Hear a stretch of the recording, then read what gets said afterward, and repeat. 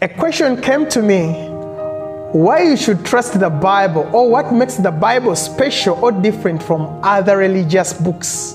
I greet you all. My name is Lukoma Jonathan. If it is your first time, it's a great pleasure.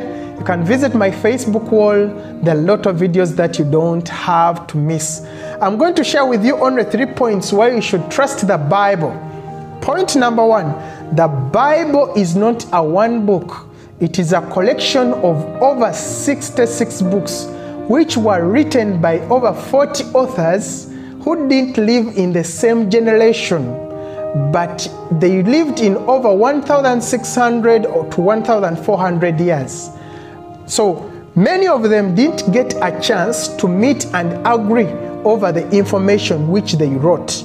But after those years, when the information was corrected, it was not contradicting with each other.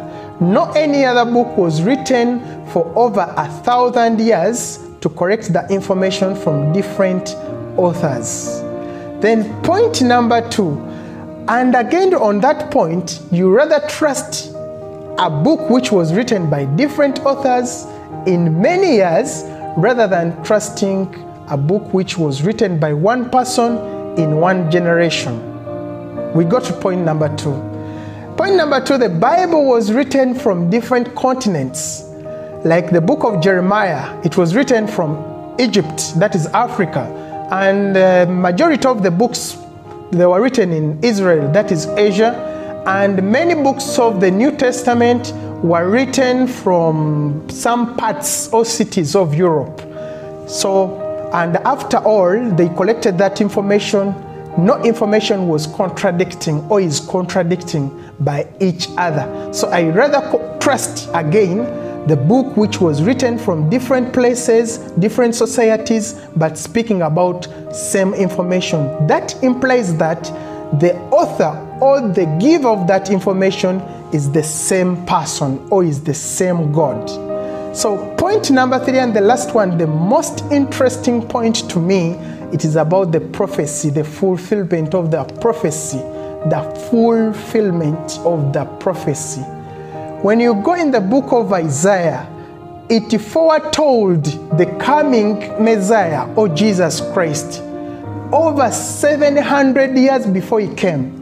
It talked about who will give birth to him, that is the virgin birth of Jesus Christ.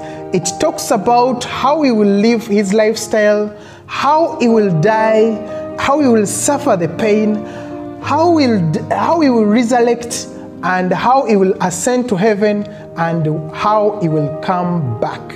And all those prophecies, they came to pass, 100% track record.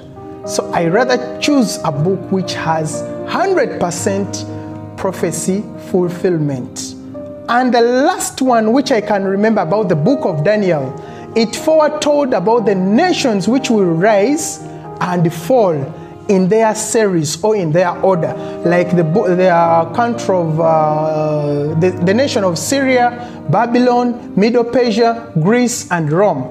All in their series, they are indicated in the book of Daniel, and it happened in the same way. So I rather go with that book rather than other books which have no fulfillment of their prophecy, 100% track record.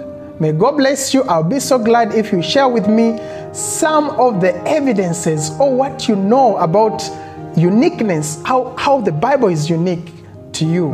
Put them in the comment section. I'll be so glad to read and understand or to get a new revelation from you. May God bless you. There are a lot of videos that are coming up soon.